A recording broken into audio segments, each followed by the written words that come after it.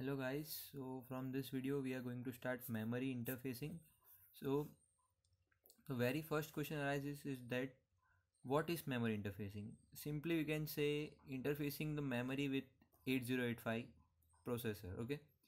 But next question is why it is needed? Now we know the internal architecture of 8085, correct? In that we don't have any memory chip, okay? And in every application we must need external memory, okay, to store either data or to store either program, okay. So for that purpose we interface memory externally to the 8085 microprocessor, okay.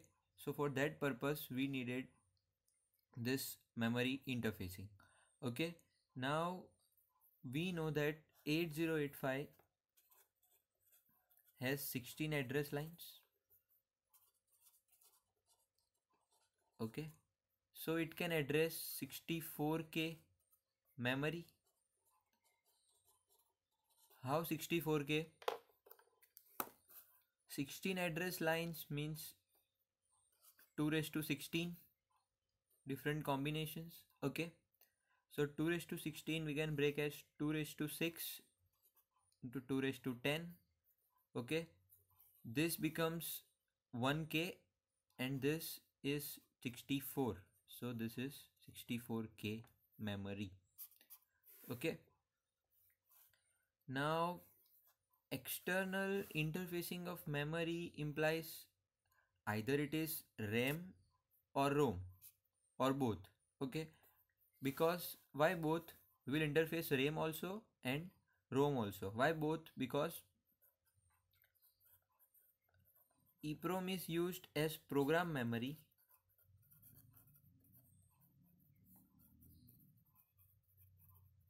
while RAM is used for data memory,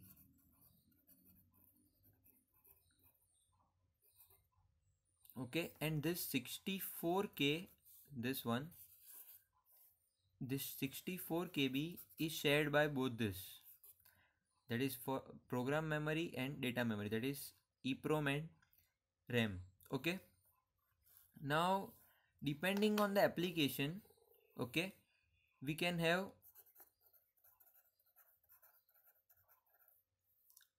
depending on the application, let me write, depending on application, okay, we can have more than one RAMs and EEPROMs, okay. All this depends on our application. Now let's say we have decided our particular application, okay. So after deciding the arrangement that how many number of memory chips, that is either RAM or ROM, okay, or both. So after deciding how many RAM and ROM chips are required for this particular application, okay, we have to do, what user has to do, user has to design an address decoding logic, okay.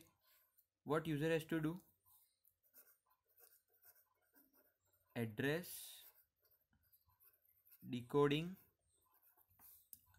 circuit, or we can say address decoding logic, okay. User has to design this, okay. So what this circuit will do, this circuit, okay, will receive what, will receive the address from where, from microprocessor, okay. Done. So after deciding this, the number of RAM and ROM chips, the user has to design address decoding logic, and this address decoding circuit, or we can say logic, will receive address from microprocessor, okay. From microprocessor we can say processor's address bus, okay. And what it will do, and it will convert it to chip select logic.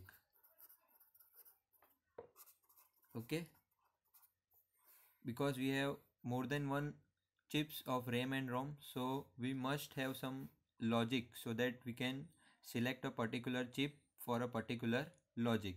Okay, so this will be done by microprocessor in this way. Okay, done. And this chip select logic will select the required memory module or IO device. Okay, here we are concerned with memory only, so it will select required memory only. Okay, now how it will do this we will see later on. Okay, but right now it is important that it will do this. Okay, now we have two methods. Okay, for this decoding logic, first is absolute decoding,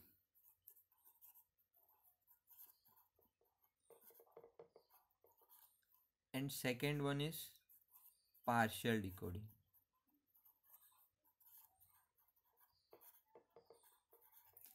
Sometimes this absolute decoding is also called as full decoding.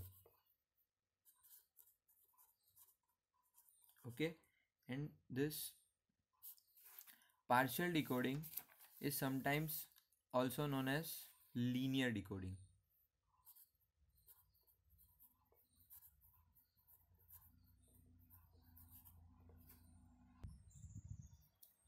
So now we will discuss both this decoding techniques. Okay, these decoding techniques are also called as address decoding techniques. Okay, now let's discuss the first one, which is absolute decoding.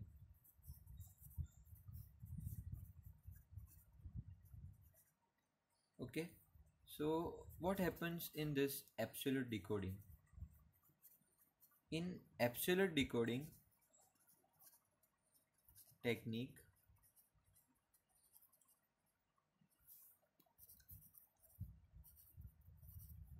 the higher order, please concentrate over here.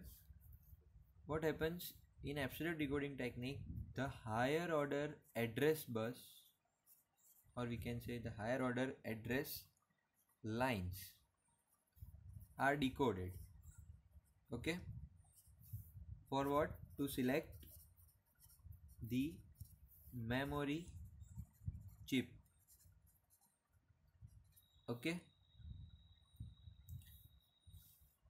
what it says, in absolute decoding technique, the higher order address lines are decoded to select the memory chip. Also, the chip is selected for specified logic levels only. The chip is selected for specified logic levels on higher order address line. Okay,